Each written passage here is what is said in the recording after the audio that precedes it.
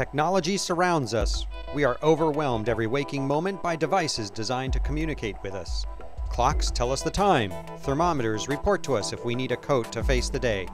Radios deliver us news and entertainment. By far, the most stimulating medium for delivering a message is an electronic display. Nothing else can capture attention like a moving picture. Displays mirror the pictures our minds imagine and allow us to express ourselves as we think. Displays, like all technologies, have evolved over time. Black and white images became color. Television has evolved into interactive content on demand, accessible anywhere in the world. Most recently, displays have developed the ability to produce colors in greater saturation and hues, more closely matching the spectrum the human eye is capable of perceiving. More color would seem to be an obvious benefit, and as a generic feature it certainly is. But the display is just a medium on which the message is conveyed. The content displayed must match the color capabilities of the display, or the effect can be adverse. Think of your favorite sports car. Imagine the engine turning at full power. If there were no controls to attenuate that power, to adjust for the road and weather conditions the car encounters, a powerful engine would be of little use. The same is true for displays. If a display capable of showing highly saturated color is not equipped with the technology to adjust for the content, the impact of the message being communicated will be lost.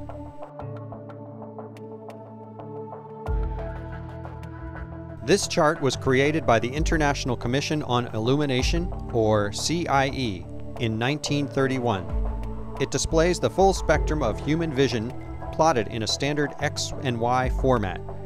Using it, any visible color can be referenced numerically. The triangle illustrates the range of colors a display device might be capable of producing, shown as a subset of the entire visual spectrum. This subset is called a color space. Many scientifically defined color spaces exist to provide reference for technology used in specific applications. sRGB is the standard color space created cooperatively by Hewlett-Packard and Microsoft for use on computer displays, printers, and the Internet. It is the most prominent reference for color in content used today.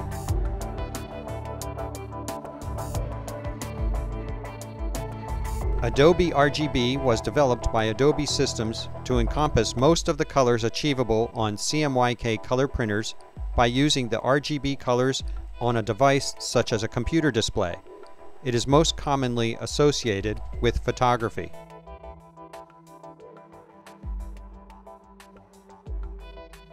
Rec. 709 is associated with HD TV content such as HD broadcast television, DVD or Blu-ray video content. An electronic display with the capability of utilizing color beyond the boundaries of a defined color space performs best when mapped to color spaces corresponding with the content displayed.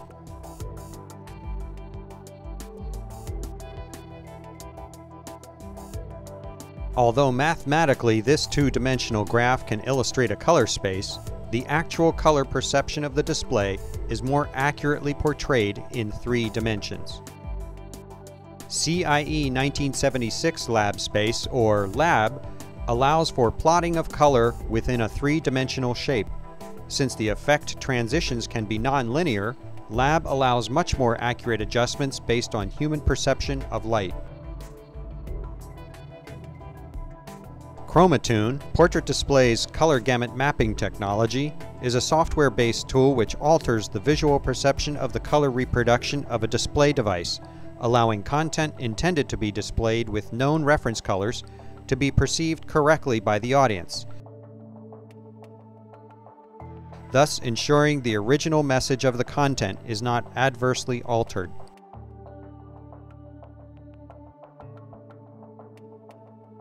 Note the effects on the image to the right. Here you see a simulation of Chroma Tune adjusting the perception of a color gamut. By applying Portrait Display's proprietary process, we are able to map a display's color gamut to a target space in this case sRGB. For more information or to schedule a demonstration, please contact sales@portrait.com. Thank you.